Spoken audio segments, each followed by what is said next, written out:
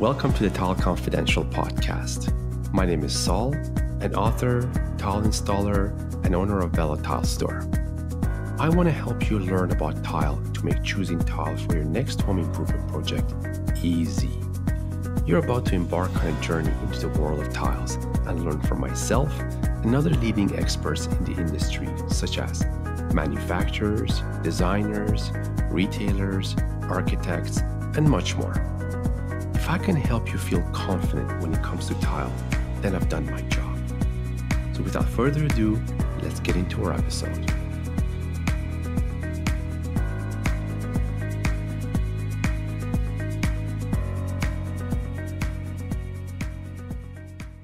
Welcome to another episode of the Tile Confidential podcast.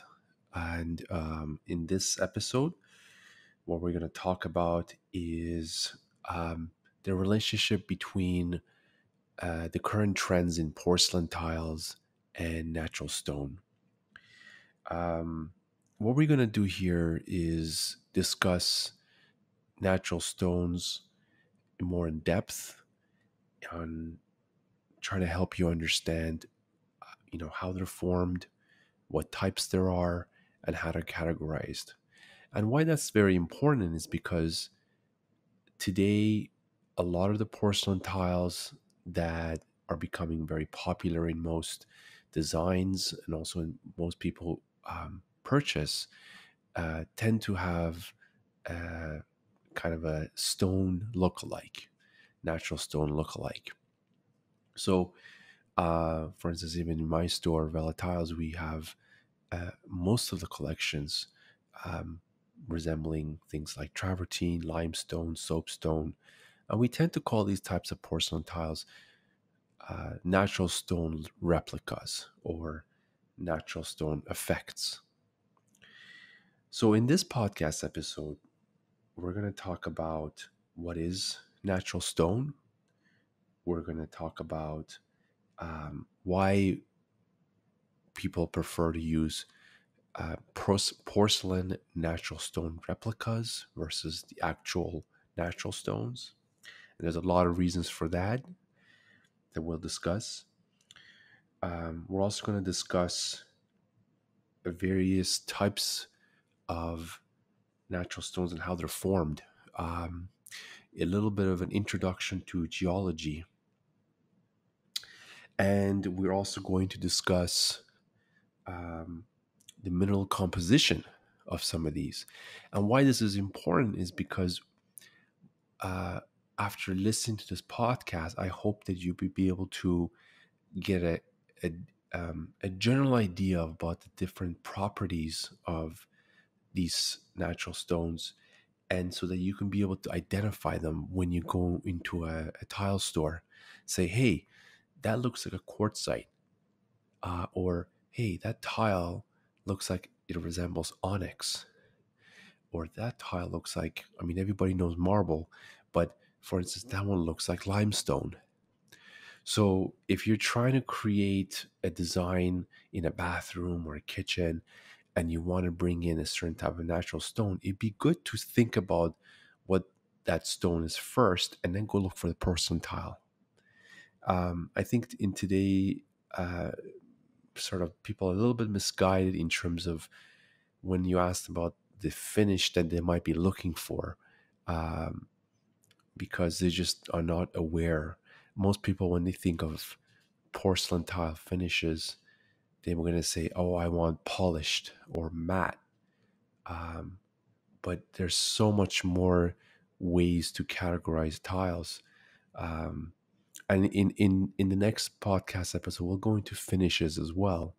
But we're going to just focus on this approach of looking at tiles. And ceramic tiles do also come into these natural stone replicas, but they don't give that luxurious or closeness, you want to say, of what a porcelain tile can give with respect to a natural stone. So that's why we're going to focus on porcelain tiles, or discussing porcelain tiles here in this episode. So let's get into our podcast, and I hope you enjoy.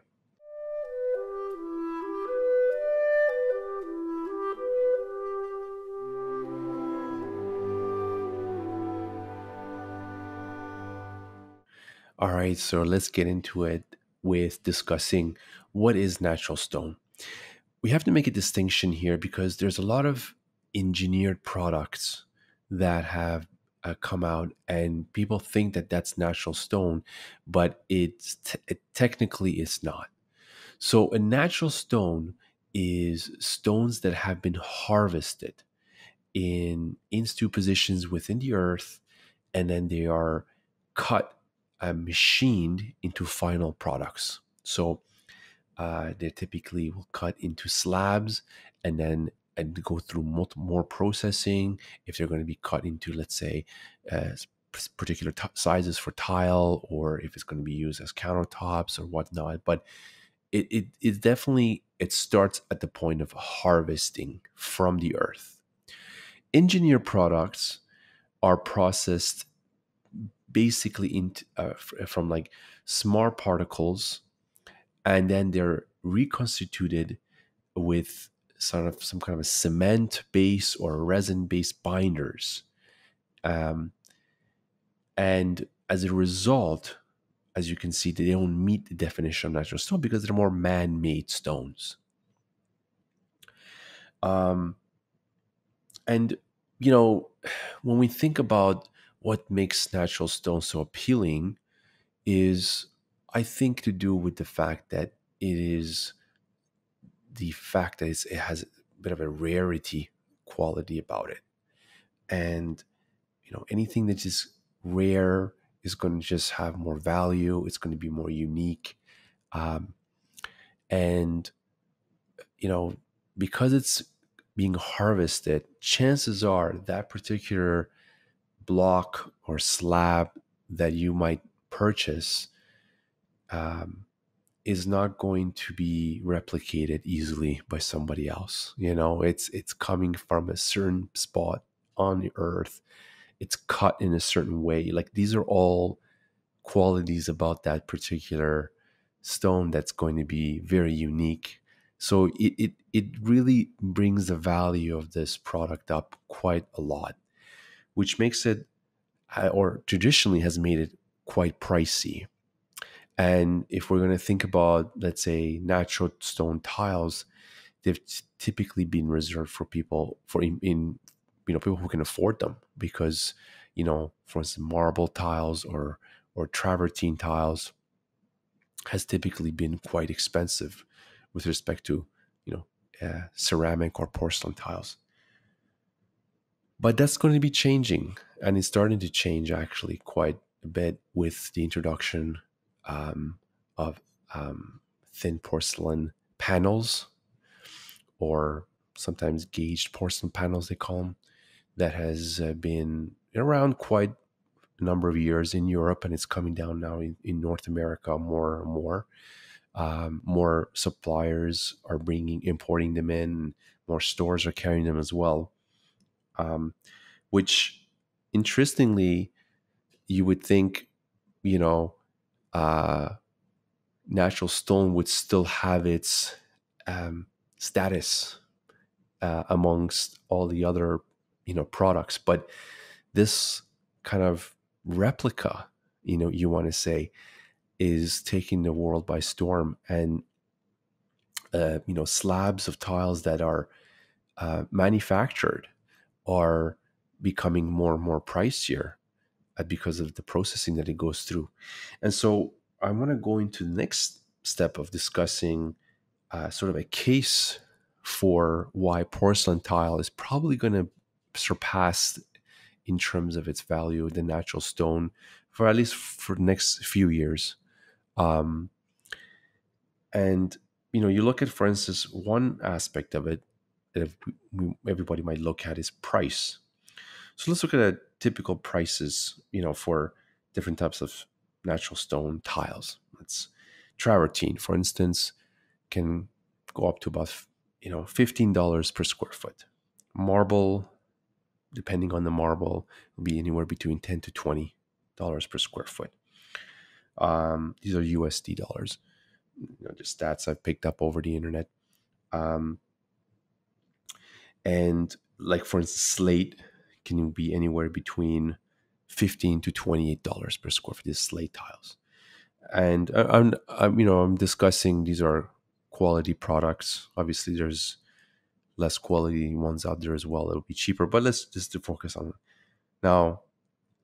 A gauge porcelain panel can range anywhere between $30 to $40 for a very good quality, let's say European made. And that's a lot to do with the cost of importing them, storing them, transporting them. And even though it's a manufactured product, it's still quite expensive and it's up there with the natural stones. So if we think about what makes a lot of things that are unique in our society uh, sought after for by people, it's an element of status, really, and an element of saying, "Hey, I can afford this." Just kind of putting it out there and letting people know that, "Hey, look, I can do." This is something that, it's the same psychology you want to say with regards to, purchasing expensive vehicles or expensive houses or uh, buying an overpriced cottage in Muskoka, which is we've seen a lot of in during the COVID time. But in that case, that's where it becomes the price of it. It's really up there with natural stone, if not higher. So um, the other thing about it is that, for instance, natural stones, as I mentioned earlier, are all unique. So if you see a particular slab and you really like it, chances are of you getting, or let's say somebody purchased it and you didn't get your hands on it, chances of you finding the exact same one that you really liked is very tough. But that's not the case with porcelain. You can see a porcelain tile somewhere and be like, I want that. And because it's man-made, it's mass-produced, you're going to get it. You want it, you got it. So that's another element. That's another kind of a gold star for porcelain, is that if you see something online and you really like it, you can get it if you want it. Um, the other thing about, natural stone that's not so much the case with porcelain is that the properties within, even within the type of stone that you're selecting, let's say marble, the properties even within that type of stone can vary from marble to marble. So um, as a result, its application can be quite limiting in some situations. Whereas that's not the case with porcelain. In most porcelain tiles, um, if they're categorized as a porcelain, they're going to have a water absorption of less than 0.5%. So they can be used in showers. Porcelain tiles are quite dense. They're impervious, and as a result, they can be installed on floors, on walls, outdoors. There are some factors that one needs to take consideration, maybe when it comes to like slip resistance and all that kind of stuff. But it, it's not that you need to worry so much as much as you would have to with natural stone. And you have to be quite educated about the subject to know that maybe this marble can be used in this particular application, but maybe this marble cannot be. Just talking about marble, for instance, marble um, is categorized based on something called its soundness, and it goes from A, B, C, D, and an A soundness marble will be quite more dense than, for instance, D soundness marble, and its applications can be quite limiting for something like a D. So that's one other aspect of what makes porcelain tile beneficial. Um, The other thing is that because natural stone again comes from the earth, um, it's going to be really sensitive to things like lighting and the surrounding materials. So, uh, as opposed to, for instance, a porcelain tile, whereas going to be pretty uniform across its surface in terms of how it's going to respond to lighting. So, if you are taking a particular stone, you might see it within, uh, let's say, a showroom. It may look completely different when you bring it home, when you put it up. This can happen with porcelain, but it's so much less likely. Um, and so another benefit is that what you see in a showroom when you bring home is going to be much more less of a surprise to you, you want to say, than it is with natural stone. And this is an important case too. Let's say you're doing a complete renovation, and you don't know what lighting, you don't know what the lumens and all that kind of stuff is going to be for the lighting you're going to get. And so, but you've already picked your flooring, and the flooring is then maybe some of that stuff you're going to pick at the end of your renovation process, or finalize it. And so these are all the things that can affect the lighting of the room, the paint color. All these things can quite substantially affect the color of what you might see. Um, an element of maintenance, I mean, goes without saying, is definitely one to consider when it comes to natural stones. I mean, one of the things that we look at is the porosity, um, which basically determines its resistance to decay, resistance to absorption of water, um, and but that's not so much the case. You can have a porcelain tile that looks very close to travertine, but it will never have all the problems of porosity that travertine has. Um, and some places they fill them with resin, some places fill them with like a cement base um, product to kind of fill those holes in travertine. But you won't have to worry about that with porcelain tiles. The other element that to really consider is the abrasion resistance. So porcelain tiles, they can vary in their abrasion resistance, but they tend to be pretty resistant to scratches. A good one, especially coming from good manufacturers. But that's not the case with natural stones.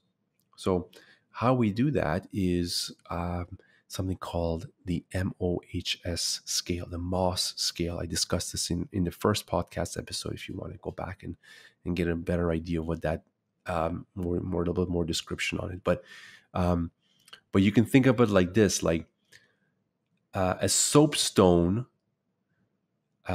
which we'll get into discussing, uh, has the hardness, the lowest hardness of all the natural stones. I mean, it's so soft. And so if you like that look, but you want to put that in your bathroom, uh, porcelain tile can allow you to have that soapstone look anywhere you want without the worry of scratches. Um, marble, the in itself, it sits between 3 and 4. So just to give you an idea, this scale goes from 1 to 10 and determines the density of the different material, and it's usually used as a test. And you can also compare it to other um, products that you might think of when you're determining hardness of something. So on the scale, marble can get scratched by a penny, the hardness of a penny. So that's how sensitive marble can be. So think about it like this now. You want to have a foyer, and you know there's going to be a lot of traffic there, you like the marble veining, you can either go with marble or you can go with nice porcelain slab, or you can go with a panel, and you can have none of that problem of scratches. You can run a penny on that porcelain tile as much as you want. Nothing's going to happen. So that's the other benefit of porcelain tiles. So I hope I have kind of given at least a decent enough case on why porcelain tiles are going to be a better choice for most people as we go into the um, next, I'd say, 5 to 10 years uh, in terms of design, because of its all these qualities that I've mentioned, and it still includes the element of status when it comes to having porcelain tiles, because although it doesn't meet maybe like the fact that natural stones are very unique, so you're going to have the uniqueness element of it. As we're moving into gauge porcelain panels, that's also going to be a factor of status in there as well. So, and you can have all those natural stone effects like onyx or marble or travertine or basalt and all that kind of stuff as well. So it's incredible the kind of images that I've seen for slabs now. All right, moving forward, the next thing I want to discuss is um, the how did these stones are categorized in. A little geology 101. Stones, natural stones in the earth is formed through three different ways. The first one is called sedimentary stone formation. The second one is metamorphic stone formation. And the third one is igneous stone formation. And these are basically, when you think of something like quartz or marble or onyx or travertine, they're all going to fall under one of these three stone formations in the earth. And that's how they look very different from each other. So I think it'd be important for you to know when you are going into the store and you're looking at a particular tile, and if you see, let's say, veining versus if you see like stripes of lines, you can think to yourself, oh, interesting. This is, a metamorphic stone formation type of tile. This is, I'm not sure. Let's say you're not really confident about which particular stone it is, but you can kind of tell what stone formation it's trying to mimic, and that can be kind of interesting. That can bring a bit of a character to that tile that you're determining. You don't need to look at it as like, is it a matte or polish? Let's look at it deeper. Let's look at it from a point of view of like, it's almost like selecting natural stone. So sedimentary stone formation are basically rocks that are formed near the Earth's surface. In contrast to like igneous or metamorphic rocks, these are kind of formed within the deep depth of the earth. So sedimentary rocks more closer to the surface. They're basically formed from deposits of pre-existing rocks or pieces, or it can be sometimes like once living organisms, like shells, fossils and stuff like that, and then basically accumulating layer by layer on the Earth's surface. And then as it's being layered, it gets buried deeply, and it becomes compacted and then cemented as well. And through this pressure, it forms this sedimentary rock. A lot of other factors play into the formation of them, not just this.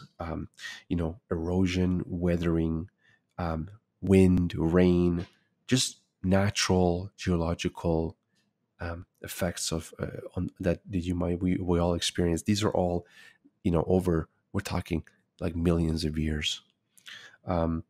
Basically, these slowly break down large rocks off the mountains, and then they create smaller ones, and these pile up, which are like create sands and heavy sand layering up on top of another. So we're talking millions of years. And there's other aspects of it as well, like acidity, um, which can wear the stone away, and some of the interesting colors that we might see within cross section of one of these that's blocks that might be harvested. Let's just say in the case of a natural stone, we can kind of see the effects of different chemistries, also how that plays into it. So sedimentary rocks, they tend to look very layered. So if you ever just look at a porcelain tile and it looks kind of layered, that's going to mimic a sedimentary rock type. And typically, for our purposes, they're going to these type of tiles mimic either a limestone kind of effect, a travertine kind of effect, um, or an onyx kind of effect, or sandstones. I will, in our YouTube channel, I will also um, make a video and to show you what these actually look like. But for now, the purpose of this episode was just to kind of go over, the details of the different categories. So the next one is metamorphic rock formation. And as I mentioned earlier, they are more underneath the sedimentary rock formations. They're deeper into the earth. And the way they are formed is through high heat, high pressure, and like high mineral rich fluids. And typically it's a combination of all of these factors that tie in together to create such a rock. It's very unlikely that if one of these elements is missing, that's going to form. And that's why conditions of these are found like deep within the earth, where tectonic plates might meet and shift, and so that's sort of what the criteria for kind of making these, as you can see, quite different than the sedimentary rocks formation.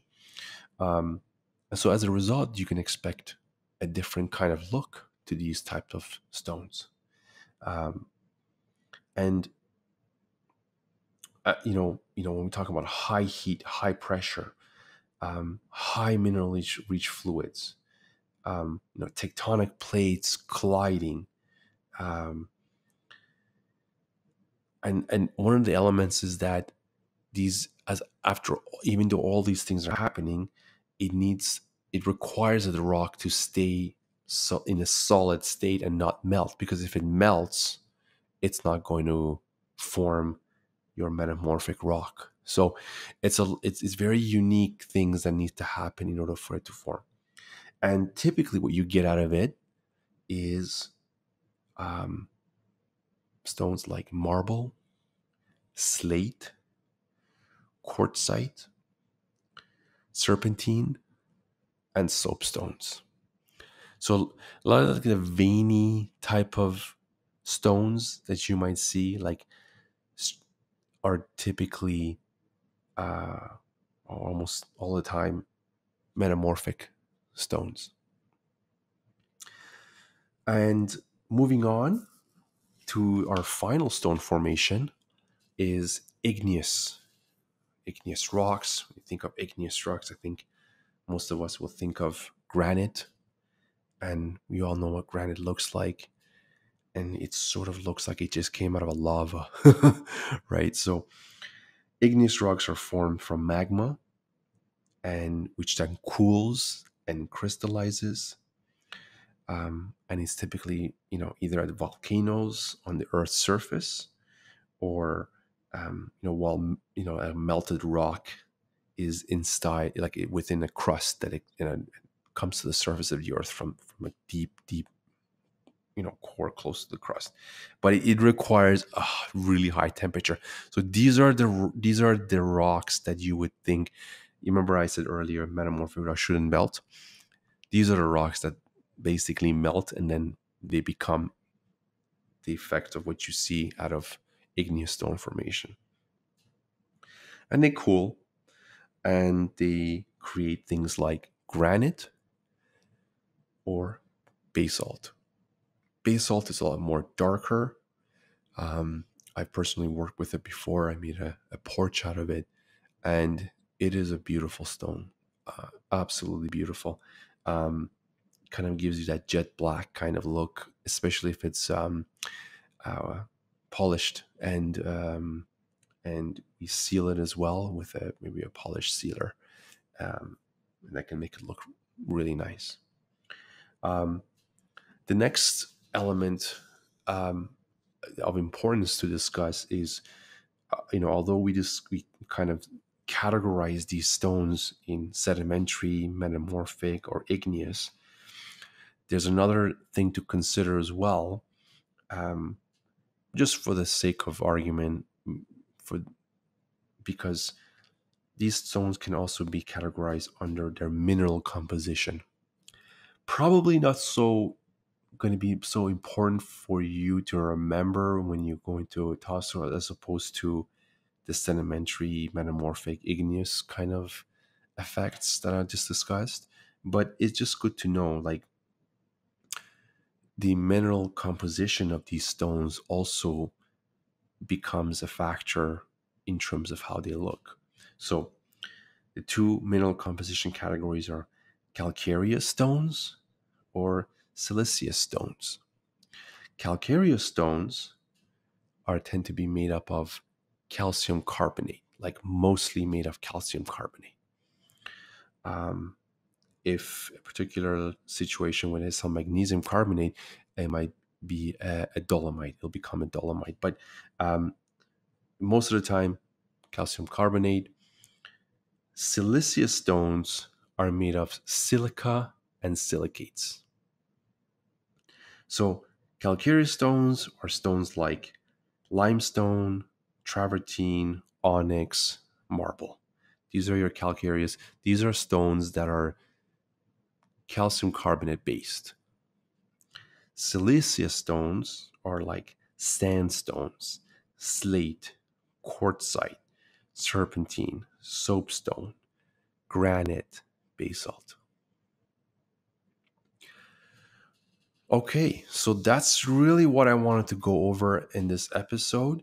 Um, I hope you can take this and maybe you can do a little bit of your own research and to get a more of a visual on it. As I said, I will do a YouTube video to give a more of a visual about the different stones as well, and I'll put together some really interesting pictures.